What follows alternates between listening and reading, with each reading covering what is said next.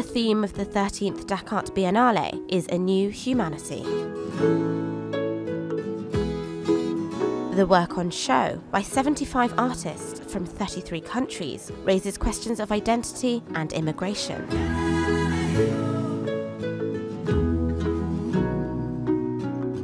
But at its heart, Dak'art is, and has always been, about illuminating what has always existed.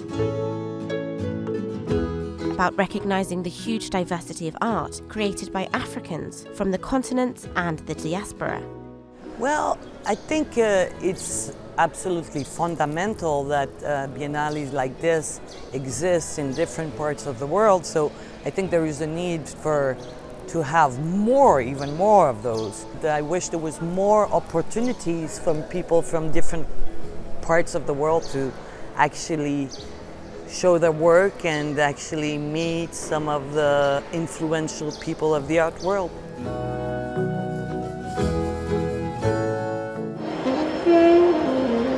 According to Art Basel's 2017 art market analysis, South America and Africa accounted for 4% of the international market share. But those figures don't tell the whole story. African art is sold for record levels at auction, and just taking one look at the crowds here confirm the vibrancy of art not just from Senegal, but across the continent.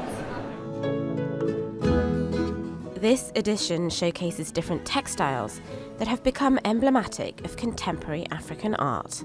The printed cloth in Nigerian artist Olanrewaju Tejuso's wall pieces.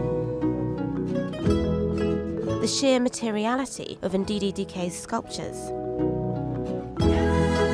This work is inspired by the resource extraction industry, with particular emphasis on the Congo, and I think the use of latex has a lot of tactility, and if you look at the work, you get a sense of mapping and cartography, and for me that was a very important aspect in terms of talking about the different aspects of the Congo.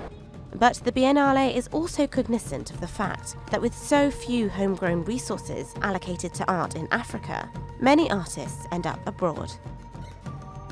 There are a lot of artists, African artists who live in Europe or in different countries out of Africa, and at the same time, you know, that's our origin, where we come from.